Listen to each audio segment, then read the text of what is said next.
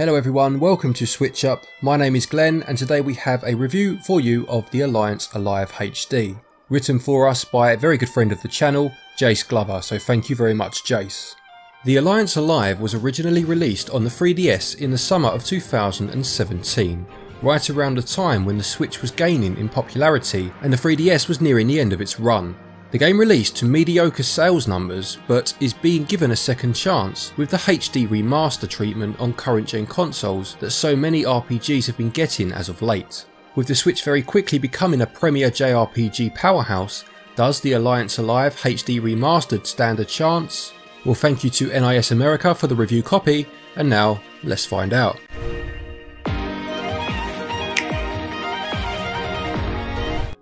The story in The Alliance Alive is a simple one.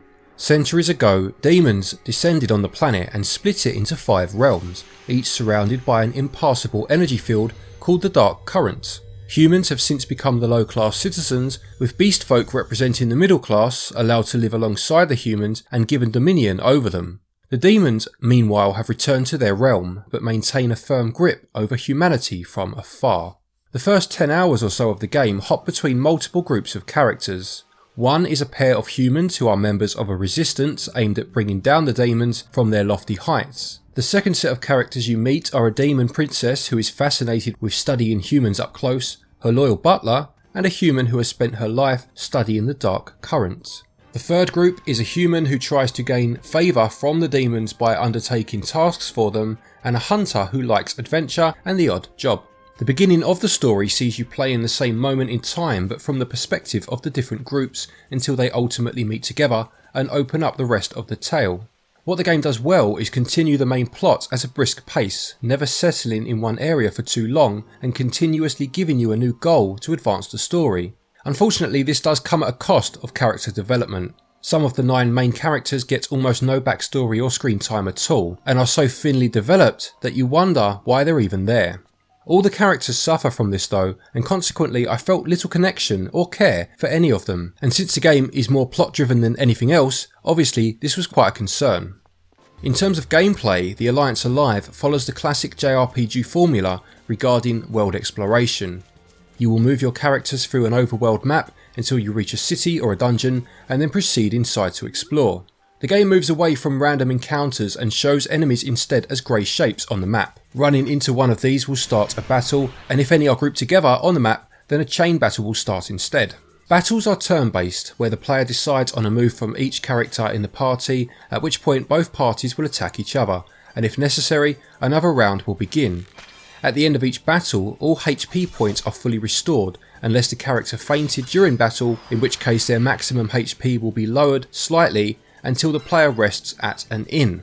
The combat system itself on the face of it is pretty complex and looks much deeper than a simple turn-based affair. Each party can have up to 5 characters, each taking a space in one of 3 lines in a formation. Whether the characters are in the front, middle or back line will dictate how effective various actions are and which additional bonuses will be applied. For instance, a character in the front line is more likely to be attacked by the enemy. Adding further complexity, each character can be either an attacker, support or guardian. Attackers gain additional attack power, supporters gain additional healing, and guardians gain defense, but deliver weaker attacks. The game allows you to pick from a handful of set formations, but as far as I could tell, you cannot customize them aside from picking which character sits in which spot. Now, as previously stated, this is quite complex, but the issue is that it doesn't seem to matter very much in the heat of battle. 95% of all battles are against enemies so weak that the formation stances you choose or even which attacks you choose are mostly irrelevant. Only boss battles take any amount of thought, and even these proved to be quite easy. The only challenge the game provided me was by occasionally offering optional battles with stronger enemies, but often these ended up being way overpowered and unbeatable, the complete polar opposite from the rest of the enemies in the game, and it was this difficulty balancing that's the main issue. The Alliance Alive HD presents you with an auto battle system should you wish to use it, which will automatically choose the most recently selected action for each character until either the player cancels the auto battle or the battle ends.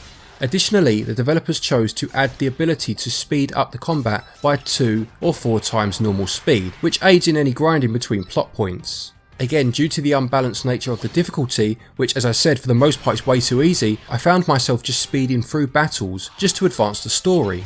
There are additional systems in play that serve as character progression. Characters do not gain experience and level up in the traditional sense, but instead gain stats randomly at the end of battles. Characters will also randomly unlock new abilities in battle just by using any of the number of weapons. Each character can equip any weapon, but they will each start with proficiency in one or two of them, and the game system gives little incentive to stray from these two starting weapon types, as the character would start from scratch with any new weapon. There are also talent points that are earned at the end of battles and can be used to further proficiency with weapons, but these are provided in incredibly meagre amounts, and unlocking a single talent could require hundreds of battles, making them fairly redundant unless the player wants to grind for a long time. Outside of combat and advancing the story, there are guilds that you can recruit new characters to. Each guild specialises in different things, such as the Blacksmith Guild, which will make you new weapons and armour, or the Signomancy Guild, which focuses on developing new spells. Recruiting more characters to these guilds will increase their strength, influence and offerings to the player, and served as an intriguing side distraction from the main plot. Annoyingly though, the ability to recruit is not unlocked until you've reached a point in the game where the three separate groups come together, which is roughly a third of the way through. In regards to the controls, they are fairly standard outside of battle, and navigating the menus is simple. Where the controls do falter though is trying to look into more detailed information during combat or while browsing items on the menu. By default, you won't see anything in the item menu except the item name, and you then have to press X to see more information.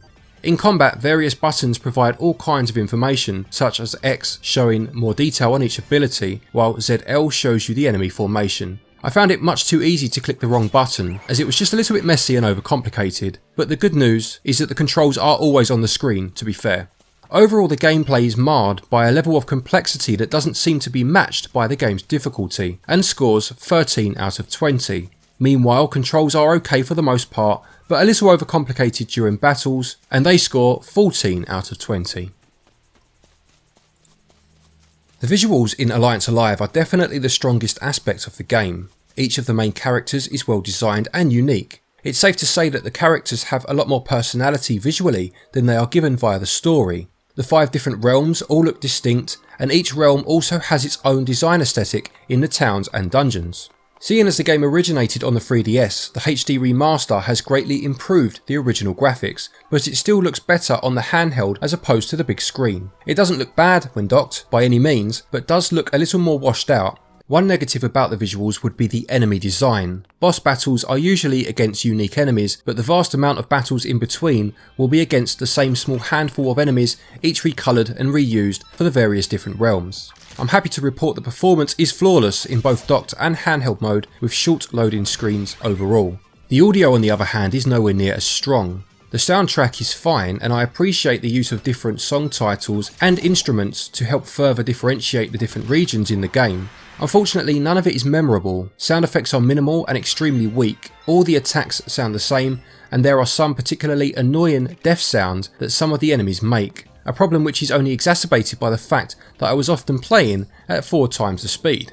Another major drawback is the absence of any voice acting whatsoever. I've played plenty of RPGs in the past that do not include voice acting, but usually this is replaced by grandiose emotional musical tracks that help drive the feeling behind the moment. The scenes here just continue to play the same tracks you've been hearing on the overworld, and this combination meant that all of the cutscenes and major story segments just felt a little bit flat.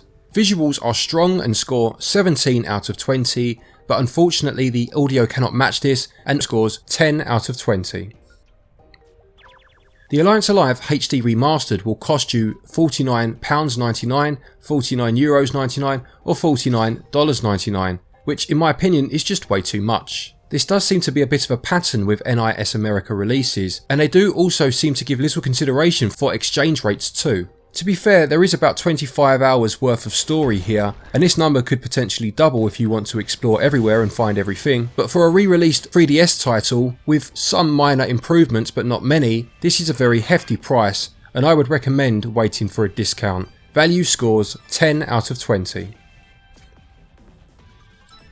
To conclude, the Alliance Alive HD Remastered continues the trend of NIS America games that get me excited by an intriguing trailer and seemingly deep mechanics, but ultimately just fall a bit short of my expectations.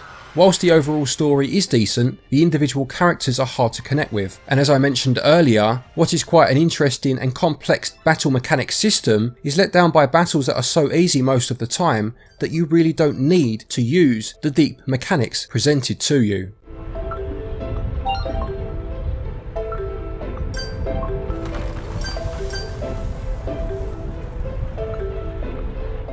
The Alliance Alive HD Remastered gets a SwitchUp score of 64%. A big thank you to Jace as always for writing this review for us. I think he does a very good job of explaining exactly where the game does well and where it falls down as well, so thank you once again Jace. A quick thank you as always to all of our patrons for your continued support, and to each and every one of you for watching our channel. Take care, and until next time, happy gaming.